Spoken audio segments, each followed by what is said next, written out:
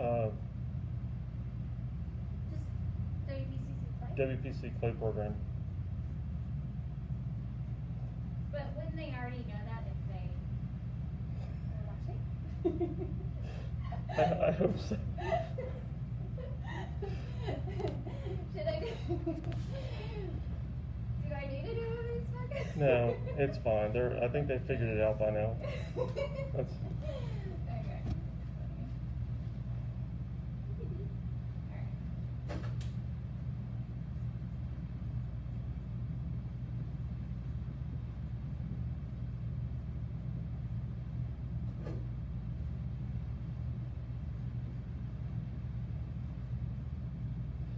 that was a 30. Okay. Okay, so I think I'm not ready when I hit my T and we're good. Hold on a second.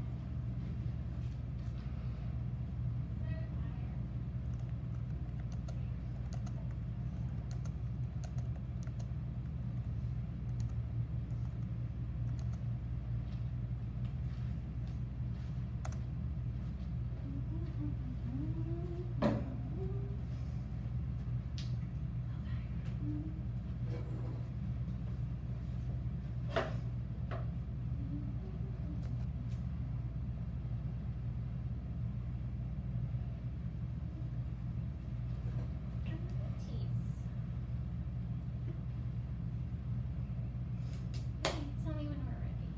Yeah. Oh, hi everyone. Okay, so welcome to Western Piedmont Community College's Professional Cross Clay Program Studio. And today we're going to finish up some forms that were thrown last week. I have a couple bottles here, and we're going to talk about how to trim a bottle on the wheel, and if we have time, do a handle and a spout. Okay? So to begin, when you're interested in making a bottle, you need to go ahead and prepare by making what we call a chuck first. And because when you want to trim a bottle, it's going to be really hard to keep the bottle upside down on the wheel head, braced with a little bit of clay on the sides, and then trim it. So we need to create an object that we call a chuck that our bottle's going to fit down inside of. So the college's studio has a bunch of these chucks I made actually back in 2011. So they last a really long time, and they're just bisqued, okay? So you want to go ahead and after you make your chuck, put it in the kiln, bisque fire it, and then you're ready to start making your bottles. Okay, so here I have about, I'd say 2.5 pounds of clay, and I'm gonna make my chuck out of that. You want to use more clay than less. I think it's better to have options if you make a really tall necked bottle that you have a tall chuck to use. Okay, so pat your clay onto the wheel head before you add any water. We have a new setup this week because I've been recording all of the demonstrations for fall. So the students will have a lot of online lectures with demonstrations you guys can watch all the time at home. Okay, so now seal with your finger the ball of clay, and then that creates a groove that your pinkies can go into. So I'm going to grip this clay, and as I'm gripping it, my right hand folds inside of my left. And gently release. Don't hang out in one spot or you'll rip the clay off. And we talked about coning up and coning down using our left hand as a wall. Our arms are anchored on our leg. Press the clay down. You can add a little bit of water if you start feeling drag with the pad of your hand here against the clay. And then stop when it starts to shake and bring this clay back up. Start at the bottom, try to bring some of that stuff from the bottom up into the mix. Okay. Beverly says hi. Hi, Beverly. Okay, so now the way that you can also cone down is, it's almost the reverse of coning up, where my right hand was folding into my left hand. When you cone down, you can also push the clay with the pad of your thumb, put your other thumb over top, and your right hand is folded in your left, and as you press down, the clay spreads into your fingers. And when the clay starts knocking these fingers, add a little pressure back, and then release gently.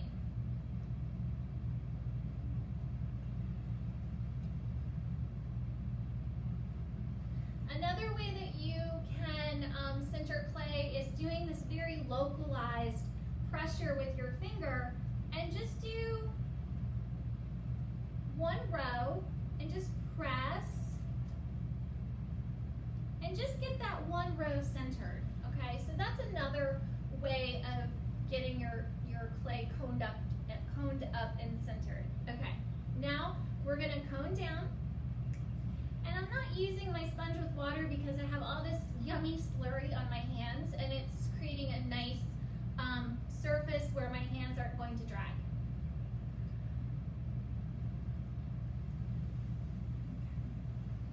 Now, the thing about making a chuck is they don't have a bottom.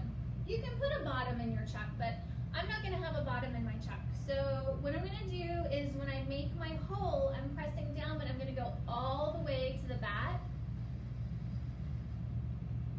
Now, this is a really great practice for if you wanted to make bottomless forms that you would later alter and then add a slab foot to. So now that I've gone all the way down to the bat, when I open up, I have a risk of this form ovaling or ripping off. So you have to be really careful that when you're opening this donut, you let it go around one full rotation for each pull out. And you also want to press down, okay, as you're pulling out. So this is working as a unit, and you can even count it off if you want. 1/1000. Okay, so I opened it up just a little bit. I did one rotation, and then I released. You can even do that if you want. Don't go too slow. If you go too slow, you also have a risk of the form ovaling. I'm gonna open it up just a little bit more. Let everything catch up. Okay, so as I pull it open, I just pause, let everything kind of catch up. Everybody's on the same ring, and then you can go one more.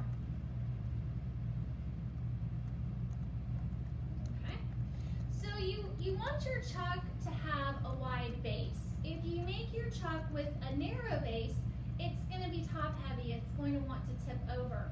So you want it to have a nice flared bottom so that it is solid and it doesn't want to tip over easily. Okay, then I'm going to cinch in the waist, and then I'm going to let the top flare. And depending on what the curve of your bottle is, that flare is going to let that bottle kind of lock down and let it find its happy place, okay? So I'm going to just clean out anything that might have been left from opening up. And I'm going to do my first pull where I'm going to pinch the clay up as I'm helping direct that thumb. So we're just going to come all the way up. Do not make your chuck super thin. These are going to be durable. They're going to last a really long time. You don't want to have a thin chuck, okay? It's not a terrible idea to make a chuck out of the same clay that you're using, just in case you would get a shard of the chuck stuck into your clay body. I've never really had that happen, but it's not a terrible idea. I'm going to press, come up, gently release, and flare. Okay. So this looks like a pretty good chuck. I'm going to make sure that if you have any water on the inside, you want to take it out. I might even come back and cinch this waist just a little bit more with 3 points of pressure, 1, 2, and 3. And then give it a rib so that you help give it some stability, align those clay particles. I have a nice rounded top so that way it won't chip easily. These things get knocked around in the studio. Just cleaning up the bottom. Now at this point, if I cut it with my wire, it would drag and it would oval because there's no bottom. You want to wait until this form is soft leather hard. If you wait too long when it's leather hard, it may be difficult to cut off the wheel head. You may end up wrapping the wire around your finger and it'll hurt really bad. So just let it dry until it's soft leather hard, and then I would put it back on the wheel, and as it's spinning, I would go ahead and cut it off, okay? And this is pretty much finished. When you cut it off the wheel, you can sponge the bottom and clean it up, but it doesn't have to be perfect, okay? It's like a workhorse trimming tool. So if I were to make a series of bottles, I would make a few different chucks and then get them bisque fired so I have them on hand for when I'm ready to trim my bottles. Okay, so fast forward, I have some chucks right here. And what you want to do with there's a couple things with the chuck. You can practice with your chucks tapping on center. We talked about tapping on center when we trim. These are great, especially if you're a teacher, you have a bunch of chucks sitting around. They're really easy forms, bisque-fired forms for students to practice. And it's not a bad idea as a student just to take a piece of bisqueware, 5 minutes every class, go ahead and practice tapping on center, training your eye to catch that clay that's out of center. It'll make you a better thrower. Sometimes when you're pulling the clay, you have to do a centering pull, and it'll help you train your eye to catch if you have clay left behind in the wall somewhere that's causing it to be out of center. Training your eye to be able to catch that thickness and pull it up through the form is really important. So you might want to just practice. Now, when you have a bisque form like this, this pottery makes a great mold because it's porous, and clay placed on a bisque form the water will be pulled out of the clay into the bisque pottery, and the clay will come off and it will be molded. I like using bisqueware as a mold more than plaster, because if this gets into your clay, it's not going to cause a pop out. Now, knowing that, if I try to take clay and strap this down onto the wheel head, the clay's not going to stick to it, okay? So we have to add water and soak the bottom of your chuck before you lock it down onto the wheel, okay? And I'm gonna grab a little ball of clay.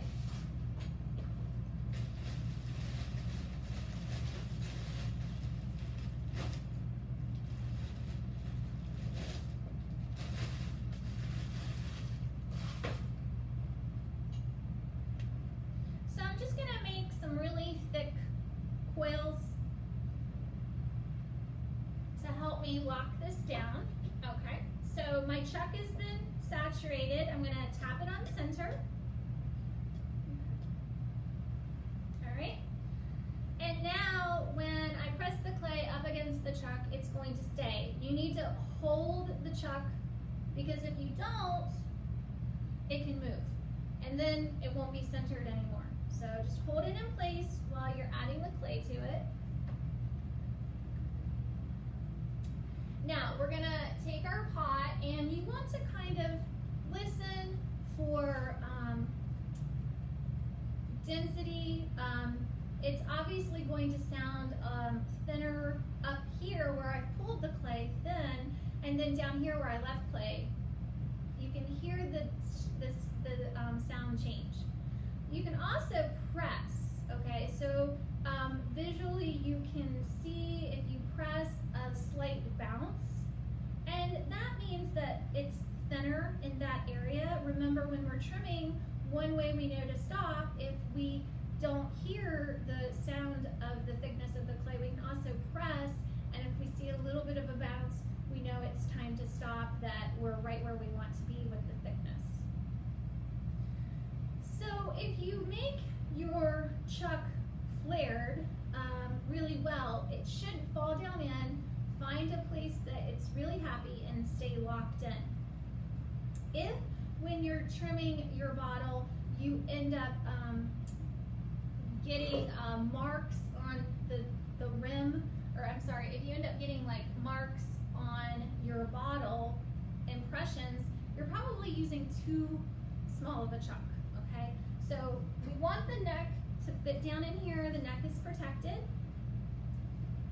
And you just want to gently move this to where it's flat. Okay, so this is going to hold the form for me. I won't get any kind of stress cracks on the rim of my bottle from having pressure added to that neck, or the neck won't get distorted. Okay, so I'm going to rest my fingers here.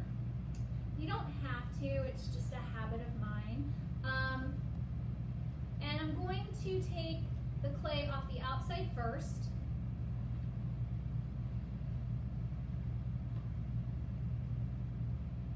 I didn't leave a lot of clay to trim in the bottom of my bottles because I make a lot of flat bottomed forms. Just because you make something flat bottom though doesn't mean it doesn't still have clay that needs to be taken away. A lot of times on the sides here, we still need to flip it over and trim it.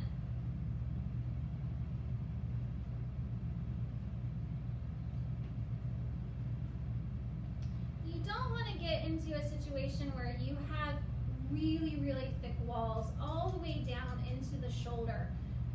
It's best that this clay is pulled to the thinness that you want it up here, and we're only keeping our trimming localized down here to the foot.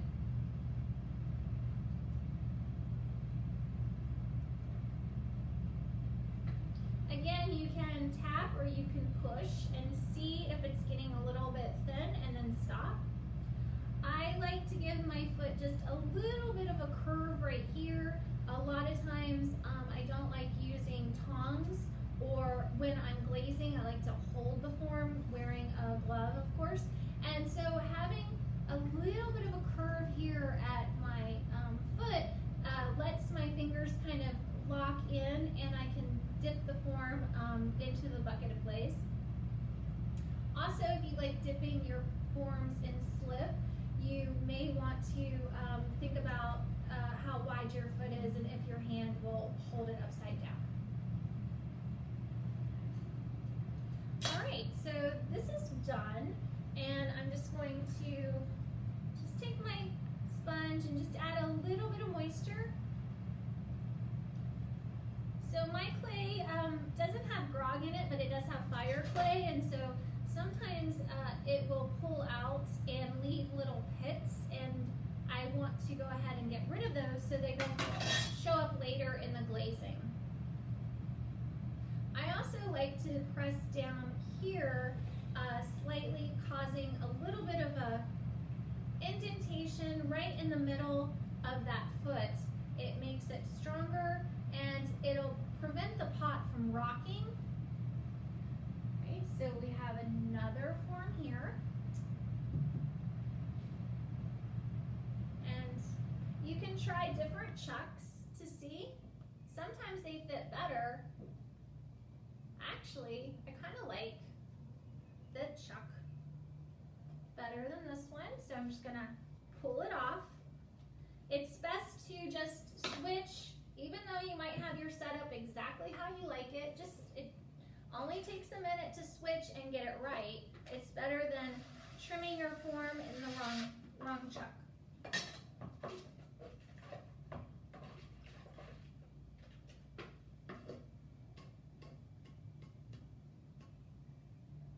Okay, tapped it on center.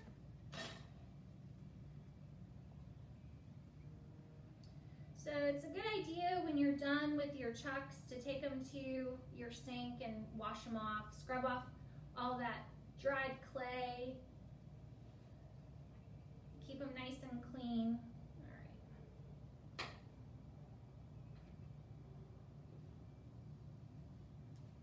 Okay.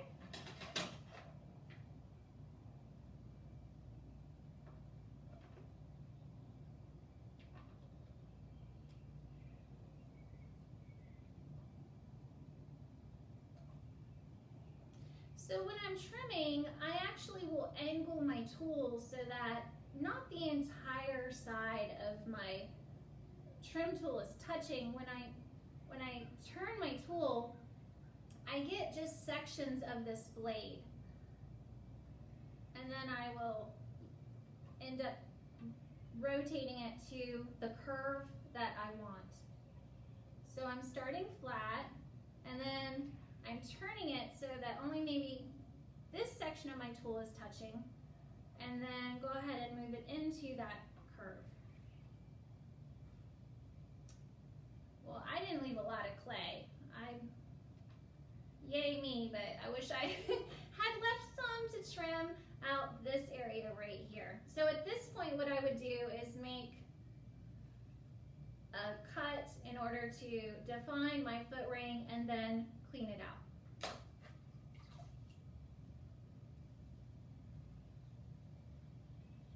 I'm going to create a little bit of a indentation there, smooth. Just go over the outside. Okay. And we're going to get ready to look at some spouts. Okay. So I'm going to have a setup up here that we're going to move to and talk about making spouts. I have a few spouts outside that are drying. I normally tell my students to not do that, but today nothing in the studio was drying, so for the purposes of this demonstration, I have pottery outside drying. Okay. So you need to have, when you're making a spout, I really like just a brush handle. So when you have a really nice brush with a long handle, over time the brush might not be any good anymore. Keep the handle. This is important. There's so many different ways of making a spout. If you ask 10 different potters, you're going to get 10 different answers. I'm going to cover one today. I'm going to touch on another type of handle that you can make. But there's many different ways. You can make them out of slab, you can throw them on the wheel, and you can hand build them using a coil, okay? So try different methods to figure out which one works best with your work. So I'm going to take my clay and just kind of roll it into a coil, but we're going to work one edge of the coil so that it tapers into a cone shape.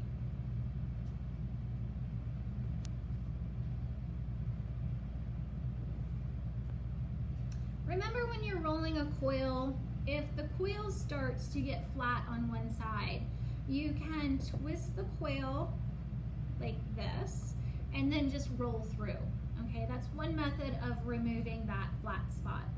You can also physically just find the corner where it's creating a flat spot, get on that corner and just hold it, pivot it on that corner and kind of squishy it around and then roll through. I like using my needle tool to cut the coils with. If you sometimes use a knife, the blade might not be long enough. Also, sometimes some of the fiddle knives have a really thick blade and it doesn't cut very clean. It kind of drags the clay. So once we've created a cone shape, we want to tap it down and make the end thicker. Now, just from tapping it, it's going to start getting a little shorter, and then you need to roll back through. Okay. So I have different sizes of spouts here, and you're going to take your your brush, and you're going to put it into the middle of the clay. Now, you have to push the brush in as you roll the clay away from you, and then stop, pick up, and bring it back towards you and roll away again. What you don't want to do is press down, okay? We're just pressing this brush through, and then it's going to come out hopefully in the middle, okay? So I'm going to push it in as I roll away. Stop, pick up, stop, pick up, stop, pick up. Okay, so this kind of came out a little bit to one side, but that's okay. So we've pushed this through, and now we're going to press down and roll it away, opening this spout up. So see, we're making the opening. So I'm going to press down and away, and then stop. And so as I'm pressing down, I'm spreading the clay and I'm making the wall thinner. Sometimes the wall stays thicker here at the opening. So you might need to, instead of working from this side, put the paintbrush in the spout part. And because this paintbrush, it's so long, we want to kind of work on the edge of something so it can follow this direction, this angle. So I'm pressing down as I'm rolling it away, and that opens up there. Okay. So now that's the beginning of our spout, and then we're just going to add a little water, and you just want to taper the edge.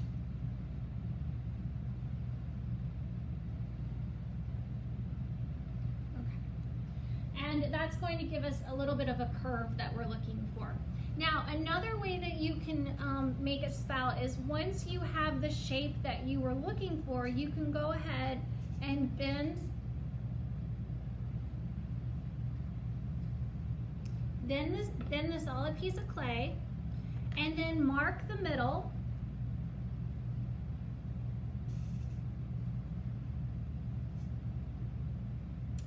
And then we're going to cut it in half.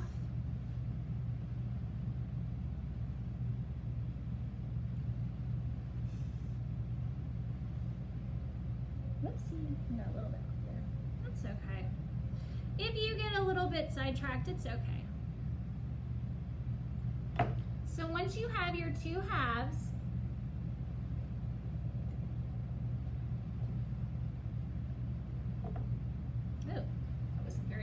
let me do that again.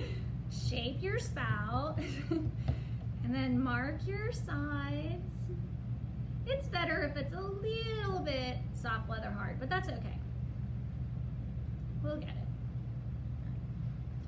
So I'm gonna cut it.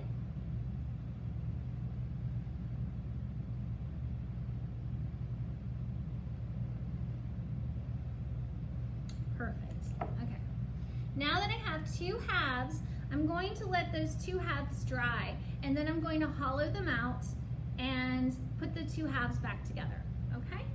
So I'm going to get the spouts outside and bring them back in that are drying, and then we can talk about finishing, okay?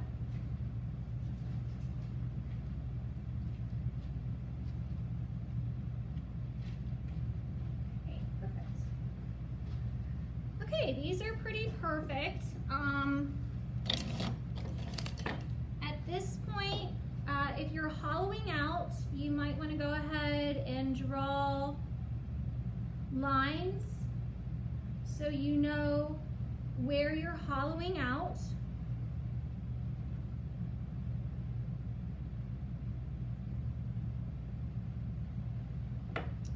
And you need a nice tool for that. So you can use the rounded loop on the end of your Kemper. So you can see I'm hollowing out this spout.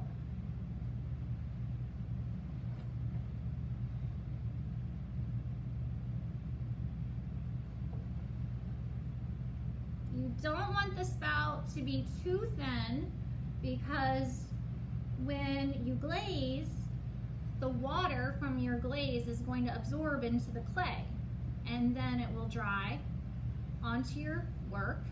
If your spout is really super thin, it won't let the glaze dry on the surface. The spout will become so saturated with water and you will end up getting a crawling, the glaze might crawl away at the spout. So you don't want it to be super paper thin, okay?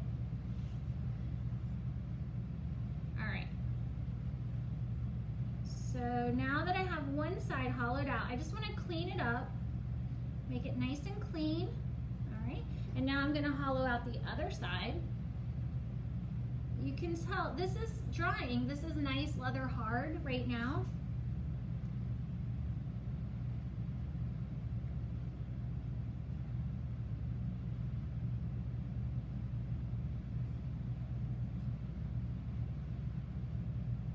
It seems to work really well when you're cutting that you don't just drag the tool off of your form, but you actually remove the clay and it has some kind of a stop, okay? So like right now, it's pulling the clay and it's pushing into my thumb and stopping so it doesn't drag and alter the form.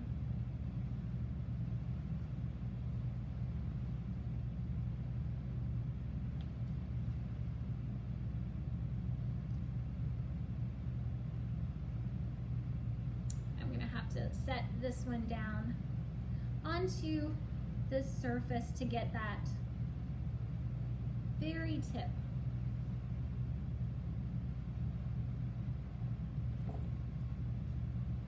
Just gonna smooth the clay, and you can also use your knife to open up this spout tip a little bit more.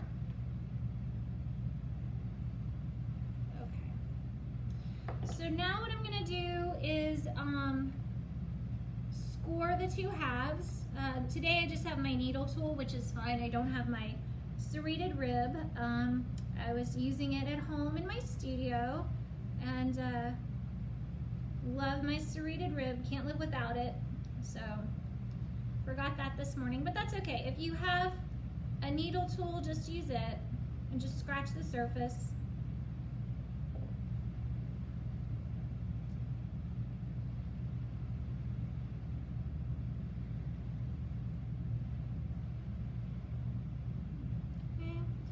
And now I'm just going to add a little bit of water.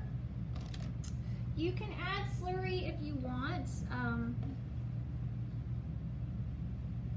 add a little bit of some water here. It's dirty water, it's not fresh water. There's slurry in it. My clay is so forgiving. I think that's why I use it, because I have a toddler and I'm a full-time teacher and I'm an artist. So I need forgiving clay. Okay, so the goal is that you've hollowed out the same thickness, and we're just going to go back and forth, squishy, squishy, kind of feel the drag, press it together, back and forth. As I'm pressing it together, it's nice when the water starts to kind of, and the slurry water comes out, that's good. You want to see that. You know you've got enough moisture in there, and so I'm pressing that together, and then I'm just gonna smooth that seam. You could use your serrated rib to go over that seam also if you wanted. And then using a brush, you can get on the inside and just smooth. And you can get a tool inside of there too and just kind of smooth that seam. Because I cut it to match. I don't have one wall that's thicker than the other. The seam's really, it's very subtle. So there's not a lot of extra clay to prevent the liquid from a nice pour out. I'm just kind of going over it, compressing a little bit. Use a brush to smooth. Okay. So now, if I was going to add this spout or this one to my bottle, I want to cut the spout to match this angle, and I don't want the spout to be down here because liquid is coming out of the spout. So if the spout were here, you could only fill the bottle up to the lowest point of this pour. So this would be as much liquid as you can put in. So let's cut an angle. So find where the middle of that curve is, and then we're going to mark it. So we're going to cut a wedge out of our spout.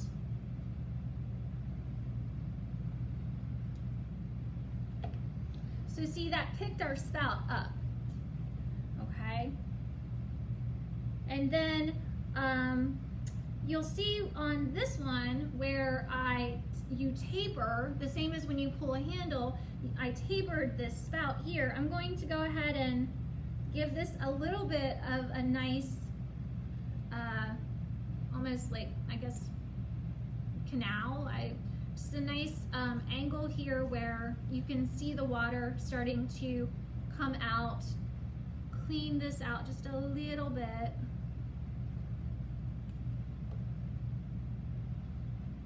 With your knife. Okay. And then use some water to, and your fingertips to kind of compress and clean up that cut that you just made. Okay. So put your spout on.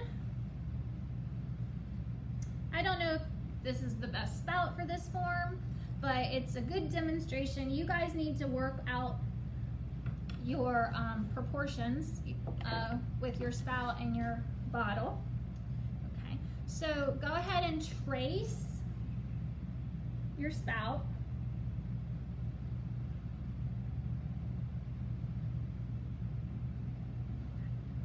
Now, thinking about the thickness of this wall, we don't want to cut that hole on this line. We want to leave enough clay that this spout has something to connect to. So draw a line.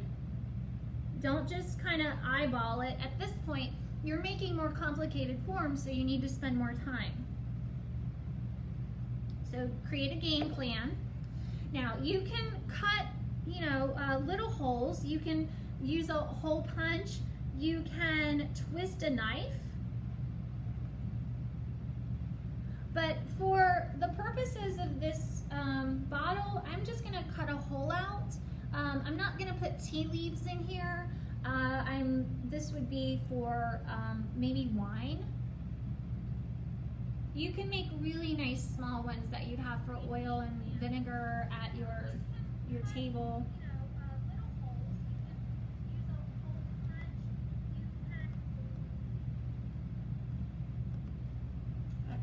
So now that I've cut that out, if it falls down in there, it may not come out of the top, so you'd have to kind of shake it until you saw it and punch it with your needle tool and try to pull it out.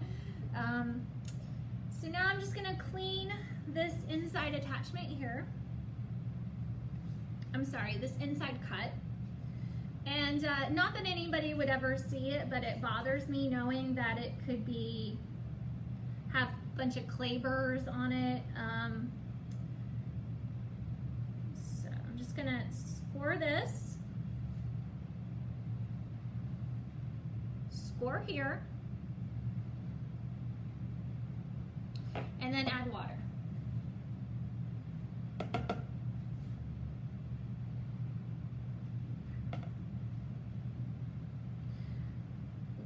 Now I just want to make sure everything's perfect. Okay, so I'm going to press it on.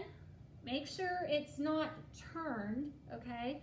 So the back and forth, squishy it on, and you'll start to feel the resist. Now this is leather hard, so I can press on this wall and it's not going to collapse it. Don't rush your work. If it's not ready, then just go find another part of the process to work on. Maybe you need to go and do some glaze testing, pay your taxes, anything else besides completing your form. So we start to see the slurry come out, and that's what we're looking for. I'm doing a little bit of localized pressure right here, kind of pressing down and getting this to spread just a little bit, okay? If it starts to collapse inward, then maybe your wall is too thin, maybe your clay is too wet. You can also take a quill and work it in. So we just want to clean up this attachment. Okay.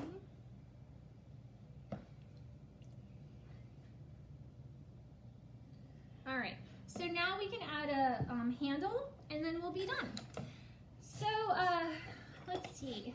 I'm gonna roll my clay.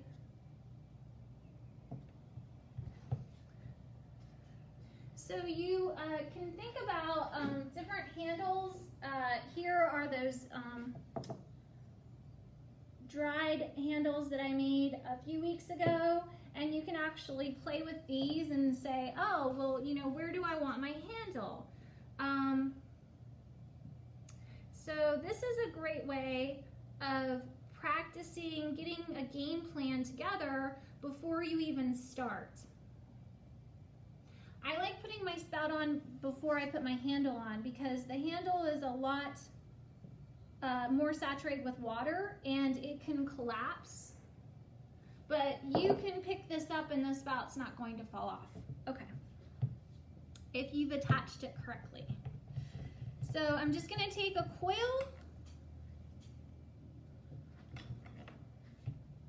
and make it a little thicker on one side. What do I want to do?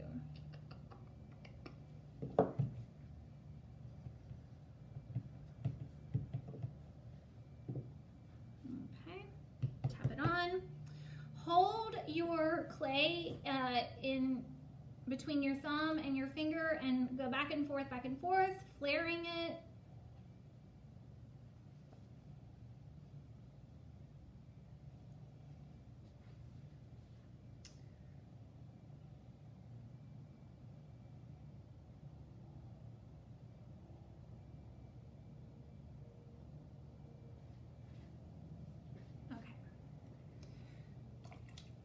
So remember that when you're pulling a handle, your thumb is pulling the clay against the first and third pad of your pointer finger.